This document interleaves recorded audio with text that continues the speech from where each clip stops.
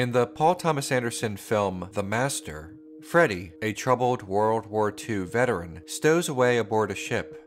The captain, a man named Lancaster Dodd, is a writer and leader of a movement called The Cause. Even before the release of the film, critics noted similarities between The Cause and Dianetics, a form of self-help that eventually became Scientology. Anderson admitted this, saying, "I based it on L. Ron Hubbard. A lot of it related to the early days of Dianetics. There are some superficial similarities, of course. In the film, Dodd has a son, Val, who doubts his father's sincerity.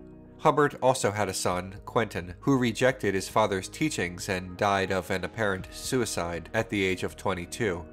Dodd's wife, Peggy, is similar to Hubbard's allegedly ruthless third wife, Mary Sue. Also, Dodd's appearance and personality match up with Hubbard very well.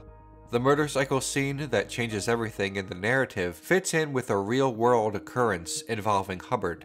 The founder of Scientology famously crashed his motorcycle in 1974, and some Scientologists cite the incident as the moment when Scientology grew stranger. But there are darker parallels in the film, and all of them are helpful when trying to understand Scientology.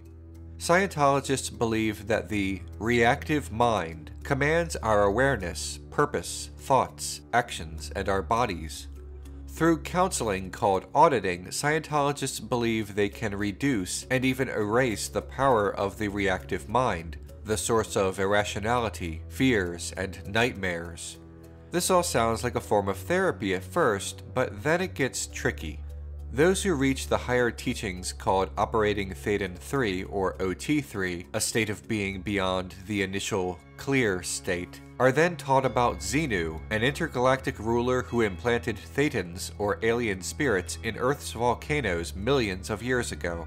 Scientologists believe that because Thetans move from body to body, we are able to access memories from previous lives, and these memories are the cause of a lot of our trauma. In The Master, we get a slimmed-down version of this. Lancaster Dodd also believes in past lives and that these lives cause our trauma. He, much like Hubbard, has no proof of this. Xenu was invented from whole cloth. There's no historical Xenu in the way that some other religions can claim some historicity in their mytho-historical figures through records, artifacts, and surviving documents. Also, other religions are not quite so quick to take your money. I can go to a Christian church for free every Sunday.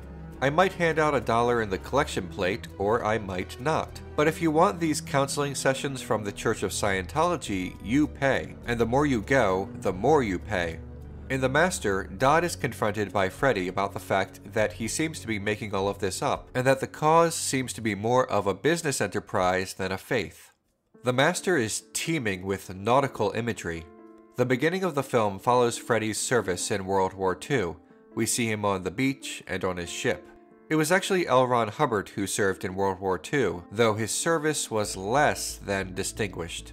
Hubbard wrote that he sunk 2 Japanese submarines, but in reality, he opened fire on what turned out to be a log and dumped most of his depth charges on rocks. When he accidentally shelled a Mexican island, he was removed from command.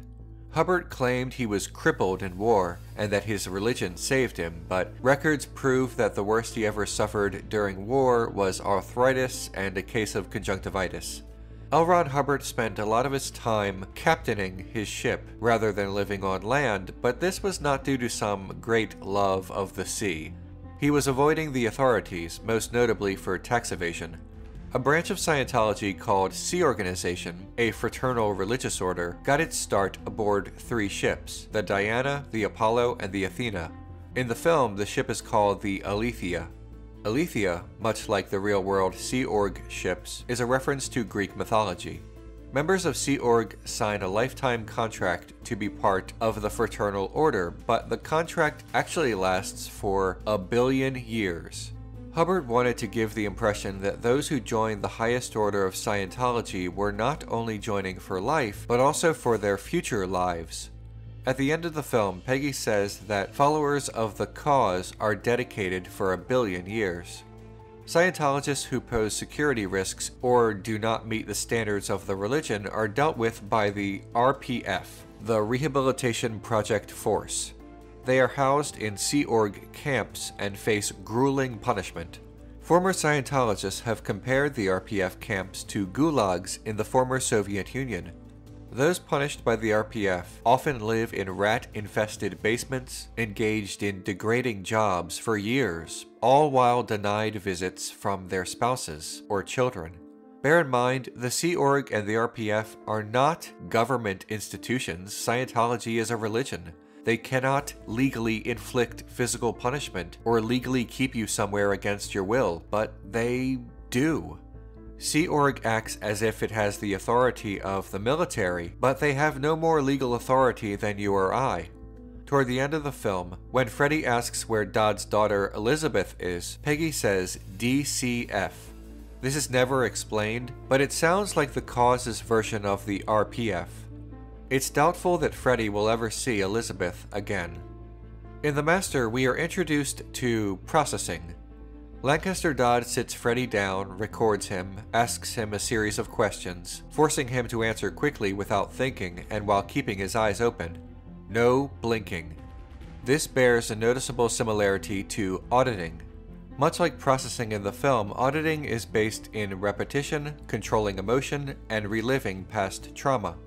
Freddy faces times in his life in which he had sex with a member of his family and unresolved feelings about a woman he loved named Doris. In The Master and in real-world Scientology, these sessions are recorded, but only in Scientology do they use a device called an e-meter. It's basically a crude lie detector of sorts, but performed by amateurs. Auditors say that an e-meter detects the mass of your thoughts, which is bogus pseudoscience. They also say that e-meters help us detect images from past lives. During auditing, Scientologists purge bad memories to go clear, the concept of eliminating the reactive mind that houses our fears. Scientologists also claim that by eliminating this past trauma, actual physical ailments can be cured. In the film, Dodd says that processing, the film's version of auditing, can cure cancer. The cause's processing, like auditing, bamboozles the person taking the test. They believe that they can travel back through time into their memories and relive past lives. It's the stuff of carnivals, but dressed up as science. In one scene in The Master, Lancaster Dodd, after revealing his second book, is questioned by another believer in the cause. She asks why the phrasing for finding past memories has changed because the new word, imagine, suggests making up memories rather than genuinely locating them. Dodd responds vaguely, but the implication is that this will be easier for people to envision their so-called lost memories. It will create more followers, more believers, and therefore more money for the cause and for Dodd himself. There are differing theories within Scientology criticism as to whether or not L. Ron Hubbard believed in Dianetics and Thetans and all that. After all, a lot of his religious concepts that would eventually become the basis for Scientology appeared in his earlier science fiction writing. Skeptics say that Hubbard merely repurposed his pulp short stories into a religion to make money and that everything was a scam. There were many who knew Hubbard who have since claimed that he told them he wanted to make it big and that the best way would be to start a religion. Others, even those who now condemn Scientology as quackery, say Hubbard was a true believer and that he was once even terrified during an auditing session when the founder of the religion believed he had a vengeful Thetan living inside of himself. In The Master, we never learn how sincere Lancaster Dodd is either. His son insists that Dodd is making things up as he goes along, but there's never a gotcha scene in the film in which Dodd is exposed as a swindler. People have genuinely believed stranger things, and with even less evidence. But does that matter in the real world? Does L. Ron Hubbard's intentions, his private thoughts, matter more than the consequences of his actions? Scientology is bunk. But so is a lot of supernatural stuff. People are free to believe what they want so long as it doesn't hurt anyone. The Church of Scientology does hurt people. So does it matter if a dead man believed it was real or not? Does it matter if Hubbard was a true believer or an intentional liar? Does that change the living conditions of the RPF? Would it make the harassment campaigns against ex-Scientologists sting any less? Would it make the wallets of those taken in by e-meter auditing any less empty? Hubbard detailed his rules for attacking critics in a number of policy letters, including one often quoted by critics as the fair game policy.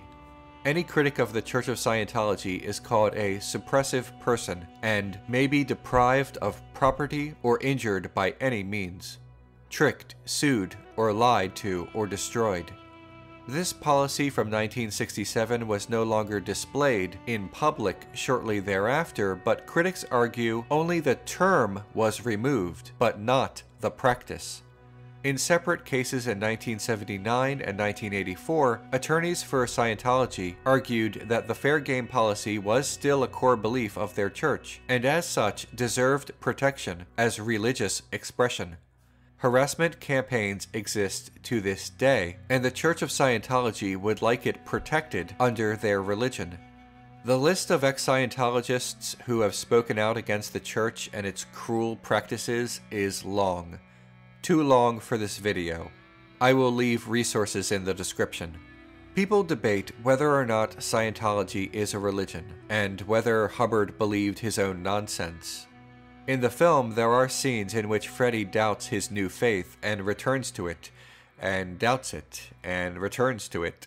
Freddy is a lost soul, and his quest for meaning in his life, something to believe in, a master, is central to the film. But whether or not Dodd believes his own bullshit isn't as important as what his actions, regardless of intent, have created.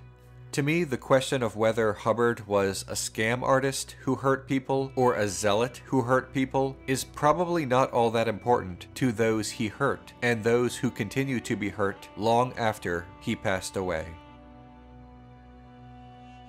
Hi everyone, if you like what I do, please click on the orange Patreon link below. That's how this show happens.